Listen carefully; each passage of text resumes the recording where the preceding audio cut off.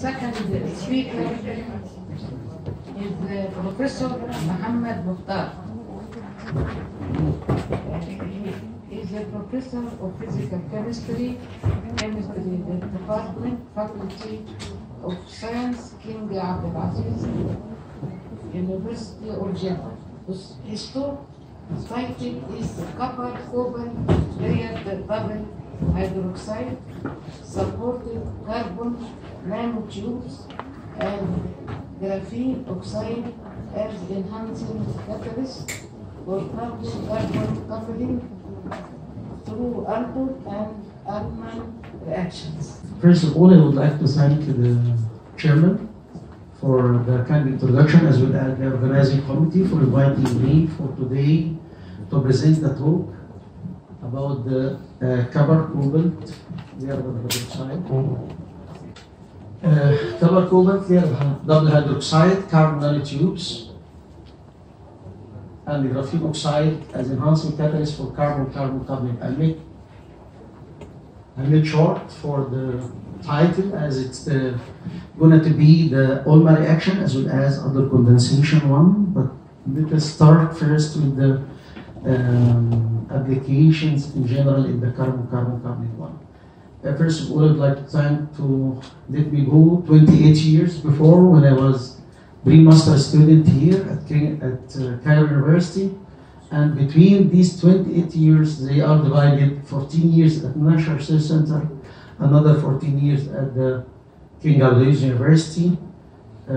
So it's quite long journey since I started here.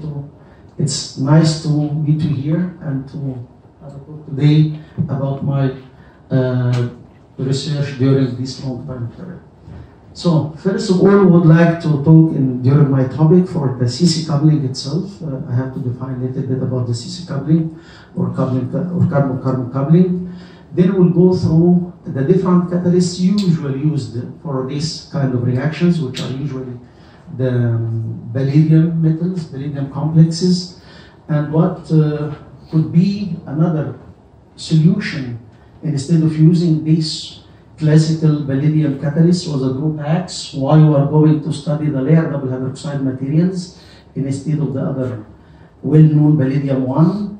Then what's the solution for improving the properties of the layered double hydroxide itself, which need, of course, more improvements for the applications in industry.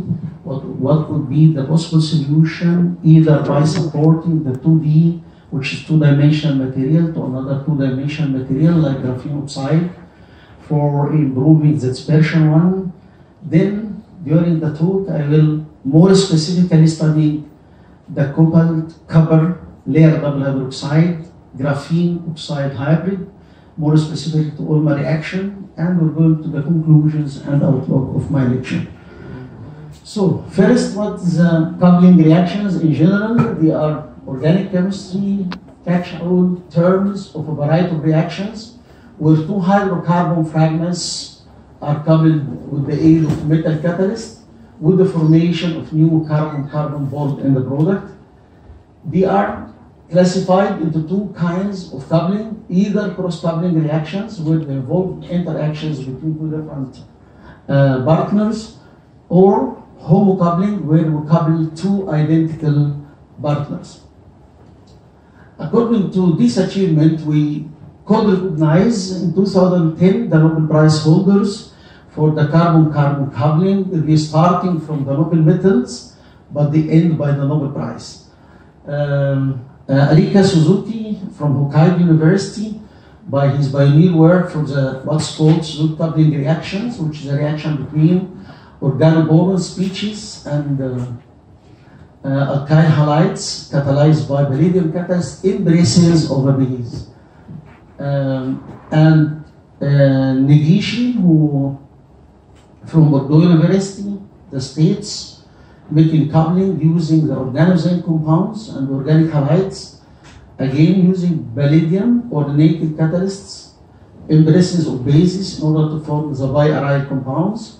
And last, the Heck reactions, Richard Heck from the University of Delaware, USA, who already used unsaturated halides or trifled with alkenes in order to form embraces of palladium in a presence of a base to the form of biaryl substitute compounds. So, more specifically today, I will choose another reaction which is almost 100 years old by Ullmann. Fritz Ullmann was a German chemist. Ullmann was born in Fürth, so it's very close to Nuremberg in London, and got his PhD from Geneva University. His Biannual work on formation of the biaryl using copper salt, copper monovalent salts for the formation of the biaryls, but the only problems of this reaction, it couldn't find industrial applications due to the conditions of the reaction itself, using liquid phase reactions, using homogeneous catalysis, which I will talk a little bit about the drawbacks of this one. The temperature, little bit between 120 to 300 degrees centigrade, should use copper powder, or copper 1 salt, or copper 1 thiophene 2 carboxylate. However, this reaction is very important for the formation or for the synthesis of monomers that are used in the synthesis of conductive polymers, as well as in the pharmaceutical applications and agrochemical. For that reason, more research has been done in order to improve the process itself using different catalysts for the preparation of the biaryls. Again, we have to compare between the homogeneous versus heterogeneous catalysts for the organic synthesis materials. Usually, organic people using liquid phase reactions in the classical models, using solvents during the reaction, using catalysts, almost bases, which are liquid bases at the end of the story. And the difficulty of this process is undesirable chemical wastes are produced. They need to make neutralization to the bases they are used because they couldn't separate these bases from the solution. So they have to add acids at the end of the story to make neutralization for the bases, which couldn't be separated from the solution. Also, the catalyst itself couldn't be reused again, which is also one of the important applications for the operations in the industry. Contrary to that, the heterogeneous catalysis provides a better solution by the easy separation of the catalyst itself, the reuse of the catalyst many times, and the robust of the process itself. We can minimize the wastes caused by the salts in the homogeneous catalysis as I explained later before, that we don't need to use a material that could be disappear inside the solution, need to be neutralized, so minimizing the waste during the reaction, and could be utilized under variable alternative conditions. That's to say, there is no need to make only classical methods for using the heterogeneous catalyst, but you can use ultrasonic radiation, microwave radiations in acid reactions as well. Here in the next slide, I would like to make a literature survey. Literature survey for the using of mostly using the catalyst in the literature in the Ullmann reaction for the heterogeneous catalysts. We could find that the palladium-based catalysts still have almost 99% yield, but the conditions are 10 hours working, 100 degrees centigrade, water is a solvent, in presence of a base again. So they should introduce a base during this reaction. Potassium fluoride bases at 130 degree 20 hours should be in presence of the copper, silica supported copper catalysts in presence of such kind of bases under these conditions in order to attain almost 85% yield. Some chemical synthesis using copper catalysts, they achieve around 85% yield, but the conditions 200 degree for 5 hours. While cobalt itself, we have only in the literature the cobalt chloride, which is again a salt, using bromobenzene instead of iodobenzene as a starting reactant, in presence of manganese dust reducing agents, gradient reagents, and atmospheric oxygen. So if we compare between all of these heterogeneous catalysts, although they solve one of the problems, which is we have heterogeneous catalysts instead of the homogeneous one, could be separated, could be used, but still we have some limitations in the applications, as the next slide will explain. As for example, palladium is beautiful, yes, but palladium itself is expensive. Second one is sensitive and requires additional reducing agent during the reaction.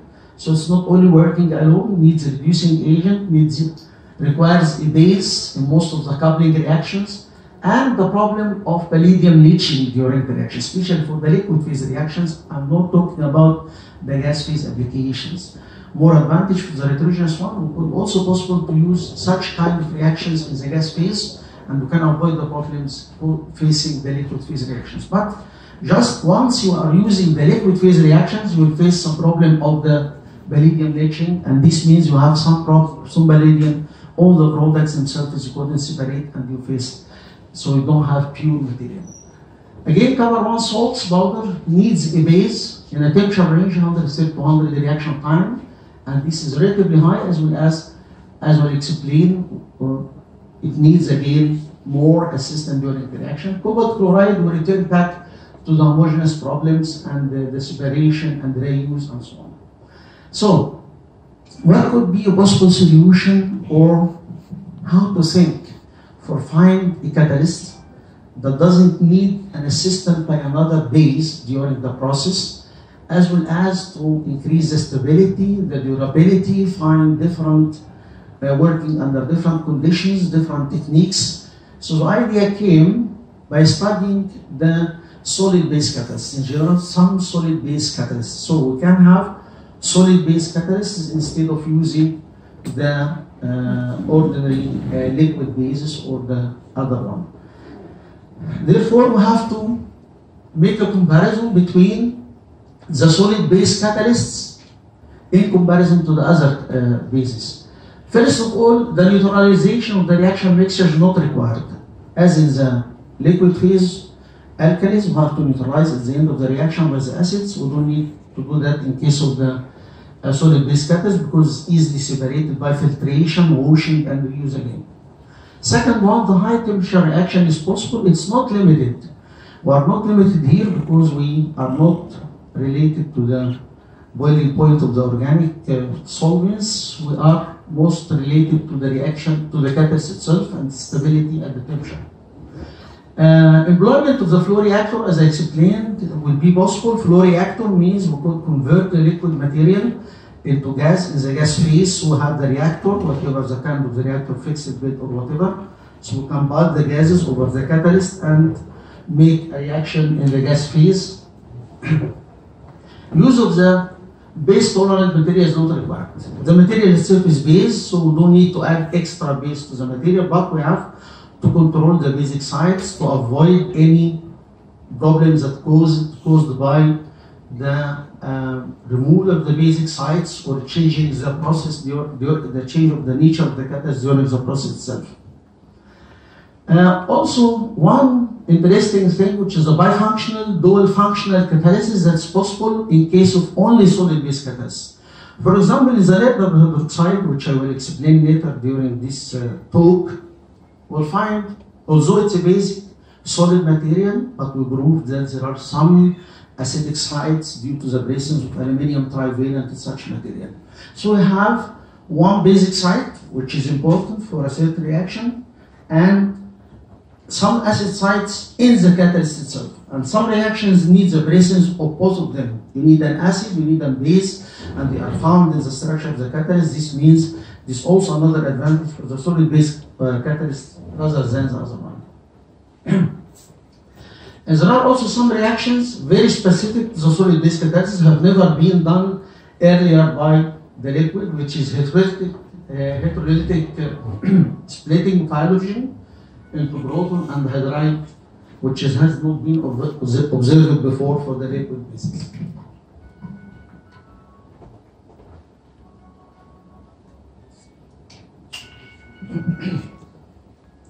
So again, for summary for the types of solid base catalysts and how the percentage of both of them in the literature, we could find we have many kind of solid base catalysts. First, the single component metal oxides like magnesium oxide, calcium oxide. And we have the double component metal oxides like zinc oxide, alumina, magnesia, titania. They represent around 30% of the applications. 20% are tied to the alkali ion exchanging zeolites like sodium X zeolite, cesium X zeolites. We have also some alkali metals supported metal oxides like sodium supported alumina. And most of the catalysts that are used in this area are related to the layered double hydroxide materials like hydroxide, kerezolite, and sibiolite materials. Today, again, we'll select the hydroxide, which is called layered double hydroxide, magnesium, aluminium, layered double hydroxide material for its applications in its own direction. So, layered double hydroxide. What is this material?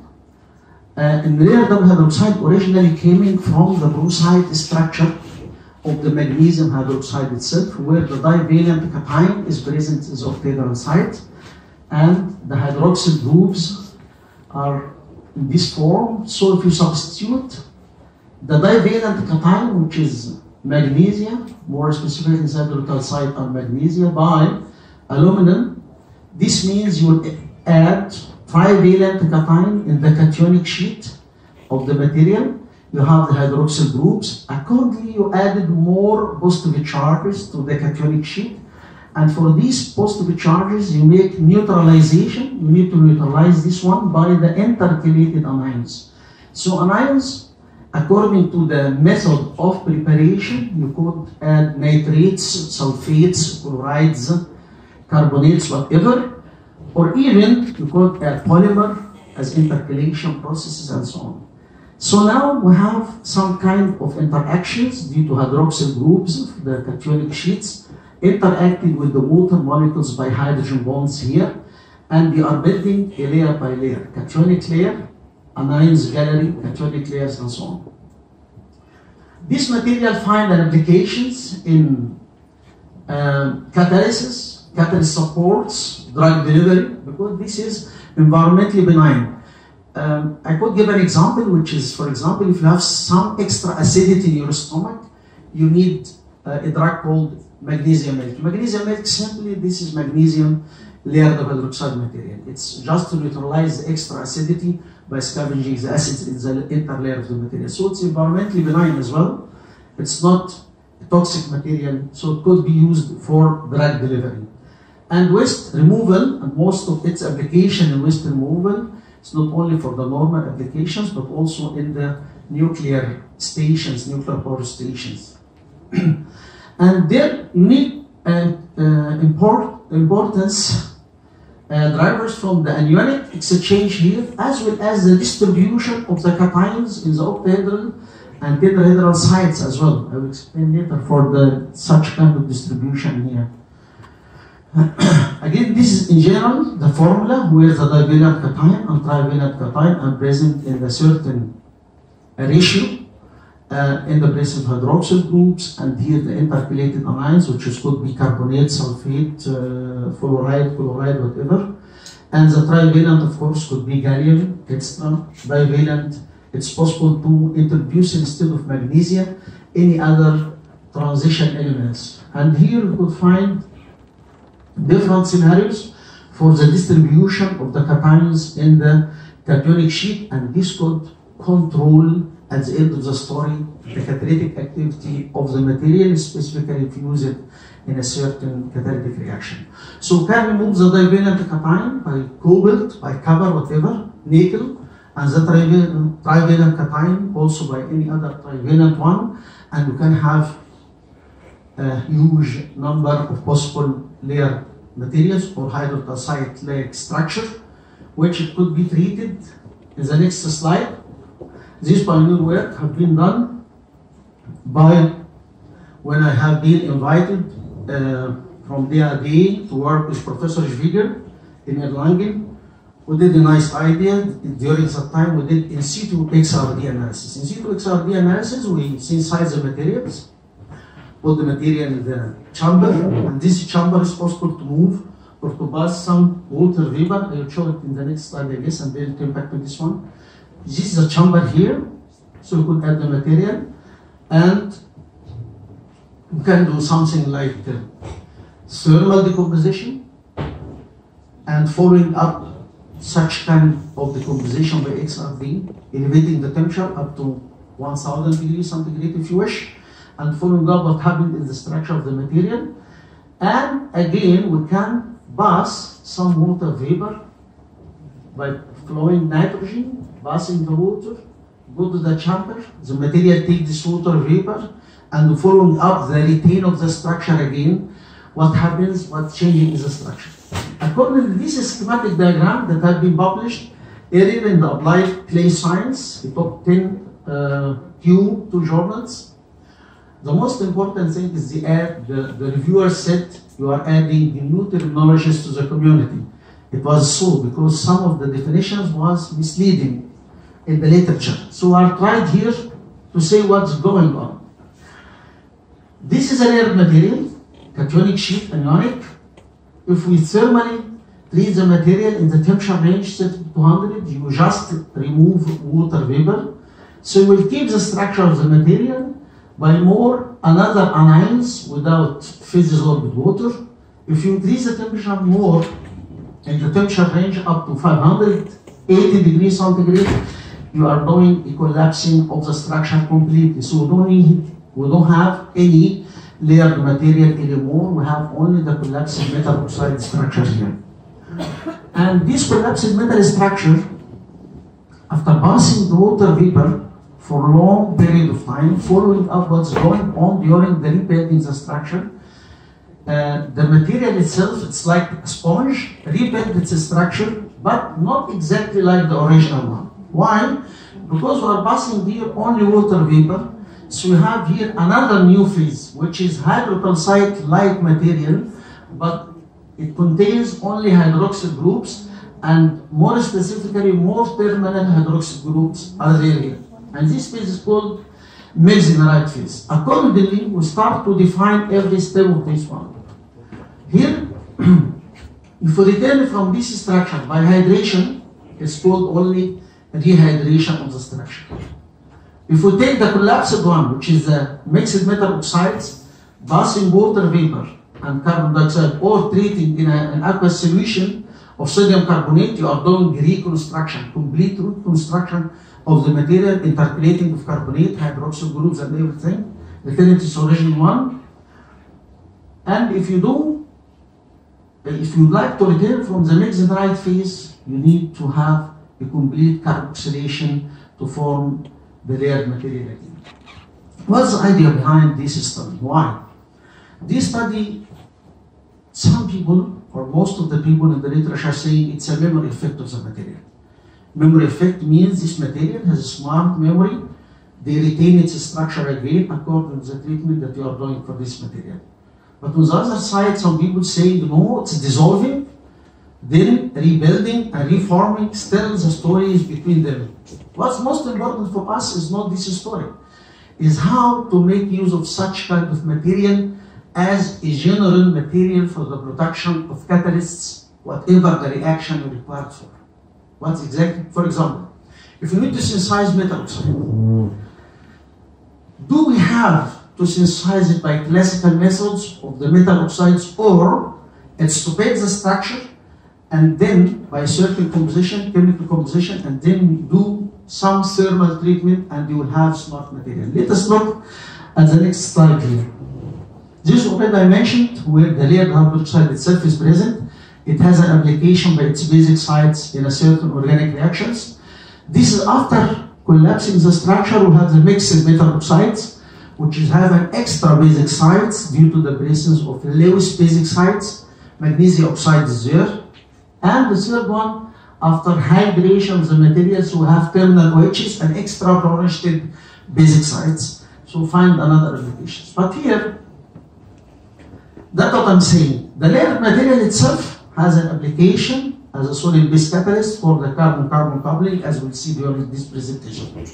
But the material, if we calcine the material, you will have a collapsed structure of different metal oxides. And if we substitute the magnesium and aluminum by different metal oxides, you could have a series of different metal oxides synthesized via hydroxide process. And the advantage of such kind of metal oxides relative to the usual or classical preparation of the metal oxides is a large surface area, the porosity of the material, the dispersion, and this dispersion could be shown after the reduction of metal oxide itself. So can reduce the metal oxide, retaining its structure in the layered structure itself to the metals that are linked, well established in the layer, and have, of course, good dispersion, and could find an application in different other reactions like reforming the preferential CO, methanol ion, and methanol synthesis. And if we do rehydration or hydration of the material, you could find more terminal OHs. More specific, if you need more base for a certain reaction, it's better to use a hydrated form. More OHs for a reaction like Henry reaction.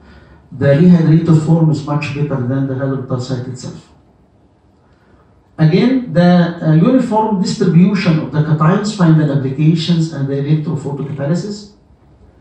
Interpellation, you can interpellate by removing the anions that are present here by any other anion. You could add polymer, you could add DNA, whatever the applications you would like to do.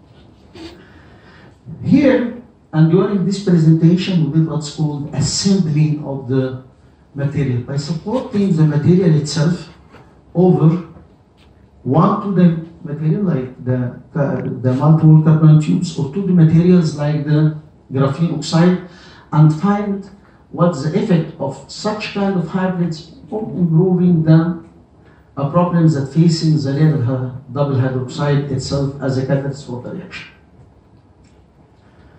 Our group of research started, as I said, since first publications were 2010, after we started in 2007, but first publication was 2010 for the applied clay science, and we start to apply such kind of materials in different organic reactions. There's a collaboration between different groups. So start with N-sulfonylation reaction of amines who succeeded to use zinc aluminum layer double hydroxide itself in this ultrasonic radiations. Azomical addition, magnesium aluminum, using bifunctional groups, because this reaction need acidic and basic sites as well. And Ulma reaction, Ulma coupling, the first paper was by using copper, magnesium, aluminum, layer double hydroxide in microwave. And the problem that we are facing here, we are trying to solve it here by adding the graphene oxide, as I mentioned now. So, why graphene oxide as a support, or using graphene oxide to the LDH? LDH itself, we have positively charged side by the cationic sheets, and here in the graphene oxide we have another oppositely charged, so electrostatic attraction would happen and we could succeed to synthesize layer by layer. Here if you have graphene oxide, this means you have stacking of the layers. The layers are stacked together. To separate these layers from each other, you need to add another layer of material. It's possible because of the interaction between them. Second one, it's possible also to disperse the layer double hydroxide above the graphene oxide sheet itself. So, do we succeed to make such kind of synthesis and its application? The answer yes. We synthesize both copper, aluminum layer double hydroxide, support graphene oxide by classical co-precipitation method, but graphene oxide is there inside the solution, and we make co-precipitation using precipitating agent to the salt for both cobalt and copper. Then the catalyst was dried and used. The characterization of the layer double hydroxide material supported on graphene oxide, you can present here by same images for them. You can see in both either copper or cobalt layer double hydroxide, both individuals, they have larger aggregates, and for LDH graphene oxide hybrid similar individuals also the particle as observed for the pure LDH material itself. So there is no great difference between the particle in using only 3% of graphene oxide, but we can see the differences here between the cobalt aluminum layer double hydroxide and that supported graphene oxide by the separation of the hexagonal sheets a little bit from here. So some kind of separation means the star to succeed for the separation of the sheets from each other by LDH itself. Here the two images could more explain the hexagonal layers in both copper and cobalt, and here we could see the high degree of dispersion of the layered materials above the surface of the graphene oxide itself. XRD again, we have only the XRD diffraction patterns for the layered materials starting to sit around 11. So we don't have any peaks for the graphene oxide. This means we have only peaks for the layered material.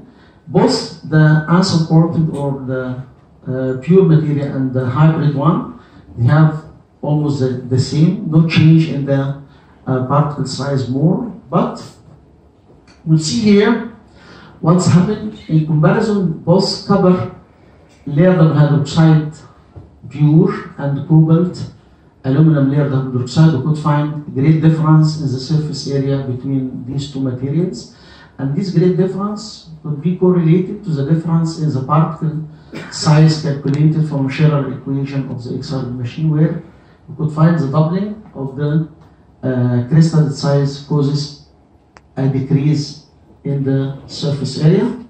In contrary to that, by adding graphene oxide, introducing graphene oxide led to increasing the surface area of the material itself. Graphene oxide itself couldn't have low surface area, not like the graphene, but graphene oxide together with layered double hydroxide in case of copper and cobalt will have much larger surface area. This caused by the succeed of the separation of the stacking layers of the graphene oxide, as well as increasing the dispersion of the layered double hydroxide on the surface of the graphene oxide itself. Now we have a catalyst has basic properties during the place of OHs.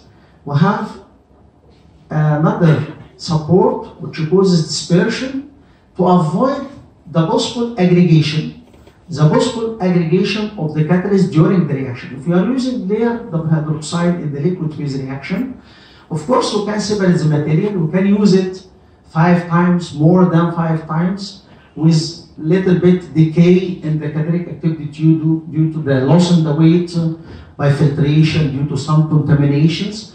But we are facing another problem. When you still working with hydroxide, we're facing problem of the aggregation of such material. Disaggregated, so it's we face a problem when applying on the application of this material. But now, after separation of layered double hydroxide from each other in a sheets, increasing the surface area and preventing its agglomeration during the reaction, as we will see here in the catalytic activity, this could be a promising application for such material. Here, we could find that copper and cobalt are much higher in their percent conversion selectivity yield than the hybrid one. Okay, and this means graphene oxide could decrease the catalytic activity of the material. No, we have to wait for long time catalyst performance after 5 regenerations of circuits. If you do regeneration and regeneration, you could find some resistance. Yes, there is a decay in both the material itself and the supported one, but the supported one is still resisting the deactivation in comparison to the catalyst itself without supporting on the graphene oxide.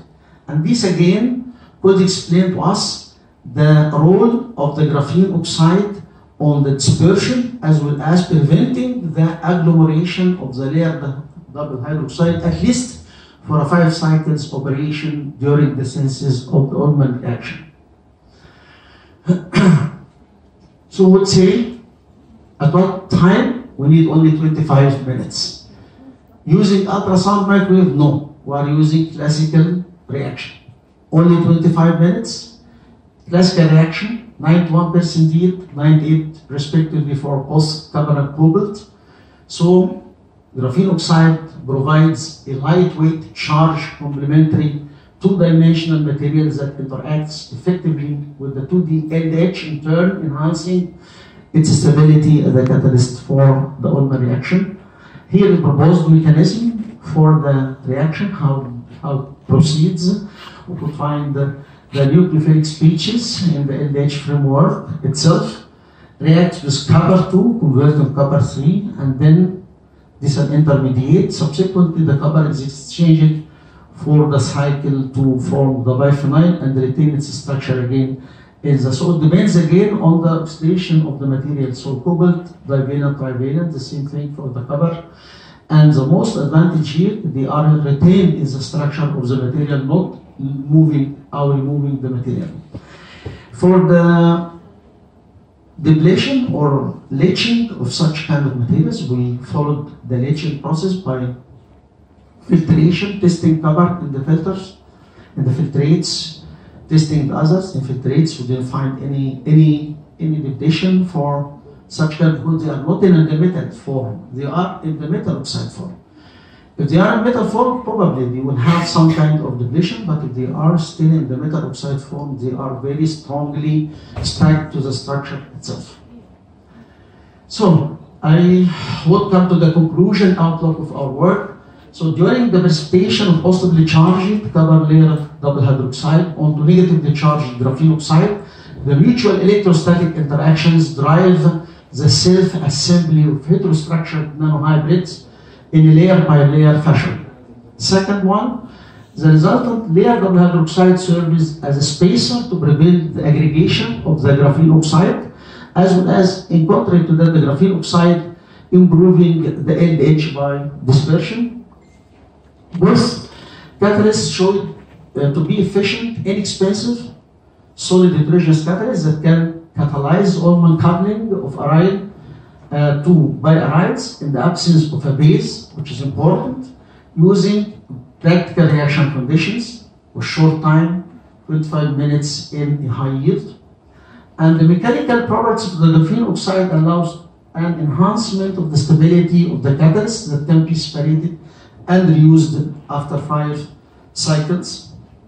And the class of supportive reagents can facilitate both of the isolation and recycling of the catalyst by filtrations and providing, of course, environmentally cleaner process. Probably this point is not specific to our catalyst, it's in general using the heterogeneous form. So by the end of my talk, I would like to thank my colleagues that worked together. First of all, our group of surface chemistry and catalysis catalytic studies group at KU. We started together to build every instrument one by one. This is one of our labs. Back to us, we have the absorption techniques, Chem-BET material in front of us. There are a reactor for the gas-phase reactions. So I would like to thank Professor Suleiman Bassa, the head of the group, and my colleagues, Professor Shoaib Thibeti, Dr. Tariq Taha, Dr. Narasim Harao.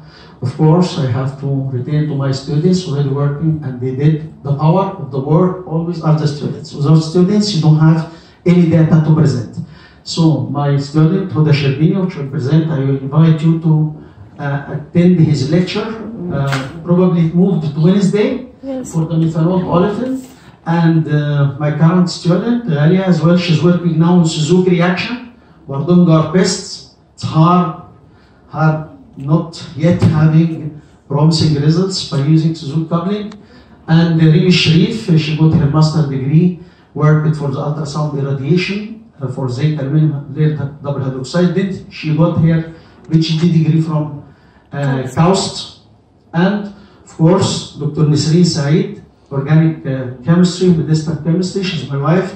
And we start to help each other understanding more. I need, of course, people in the organic chemistry in order to start to understand exactly what's organic. We, as a catalyst people, were asking either the reaction needs acid-based catalysis, base catalysis, what's the mechanism before starting to find solutions. So such kind of collaboration makes the story short. And instead of taking long time of thinking alone, always two heads are better than one head. Okay? Any questions?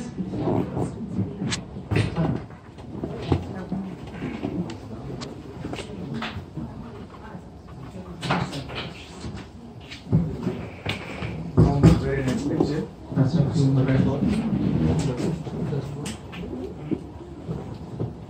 Nice presentation.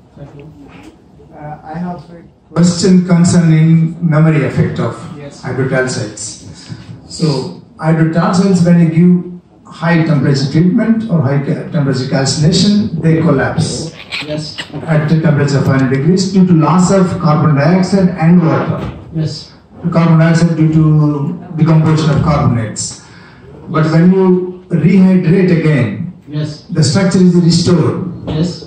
But how do you get back your carbon dioxide? You can regain your steam. When you steam it, you introduce hydroxyl groups. But carbon dioxide, where does it come from? Yeah, okay.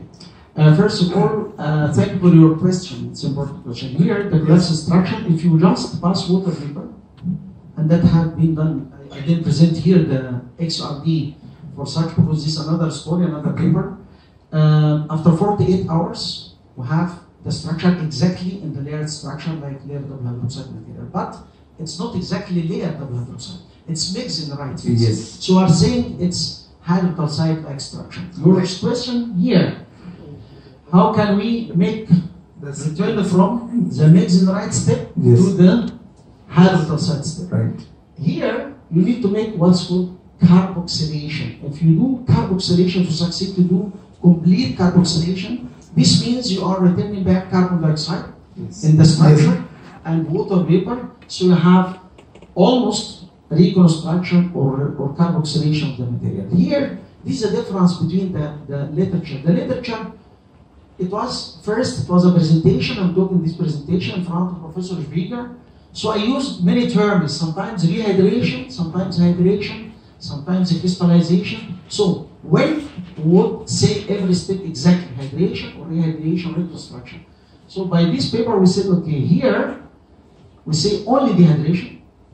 For the collapsed structure, reconstruction could take place. This is already done. If you just dissolve the metal oxide in aqueous sodium hydroxide or sodium carbonate, sodium hydroxide, you will keep the structure again exactly, probably more crystalline, more bigger in crystals than the original one. Thank you. Thank you. One more, can I ask? Yes. Yes? Short one, one short one. Yes. Yeah, very short one. So when you introduce graphene oxide, 3%, Yes. the performance was somewhat inferior to the in options of graphene oxide. Some adverse effect. But after 5 regenerations, it is improved and stabilized. Yes. So what do you think? The graphene oxide is lost during your 5 regeneration cycles, or you still have the same amount in the fresh and the bad one? Graphene oxide is lost. This means that the conductivity should decrease because the layer of hydroxide will come again. The problem that facing this material is they don't intercalation. So the question is, after 5 times using in the liquid phase, why not intercalate it by another organic material? I already did some XRD for this one. After the reaction, I found some organic materials here. Because it's intercalated again in the layers. Instead of using carbonates, you have another anions coming from the reaction. So, and the problem is they come close to each other, aggregates together. So how to separate the LDH, increase the surface area by increasing on a layer by layer, layer by layer. This could be the reason for the stability of such a material. You still have layer of hydroxide away from each other. Layer of hydroxide itself is very active because graphene is not active for such a reaction. But once you have graphene, this means you will succeed to make the separation and giving larger spacer to prevent agglomeration for a longer time. And this is why the peak activity was stable, better than the stability result. Thank you.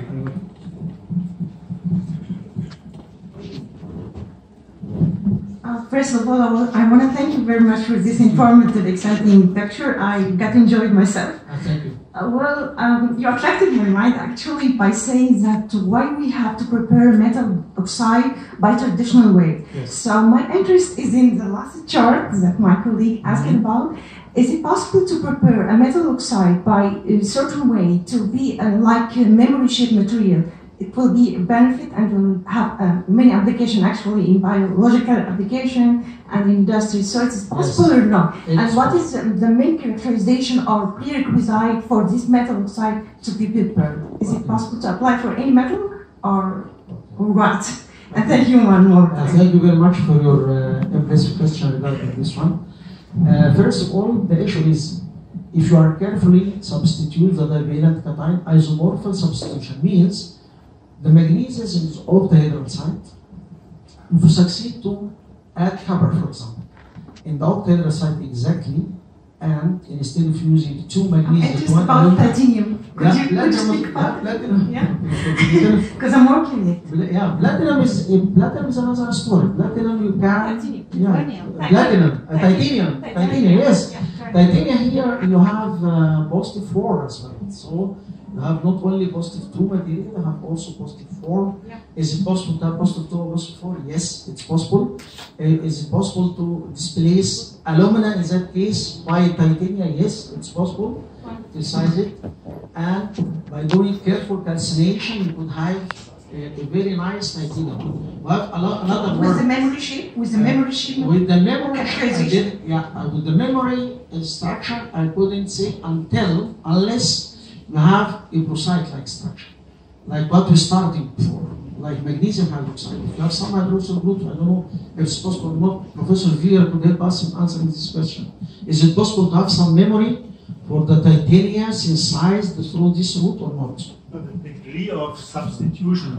Yeah. The degree of substitution of titanium in such a, let's say, layered double hydroxide sheet is very low. So that's not so you can't implement that much. I don't know what is your requirement, how many titanium sites you need.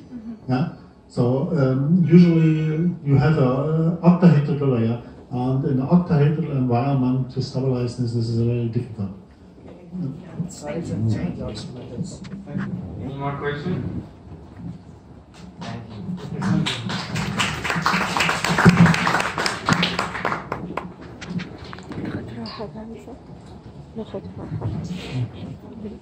بس قول هاي للكاميرا. هاي اقول هاي للكاميرا. هاي عشان نختمها. تعمل فين كويس يعني؟ أصدقائي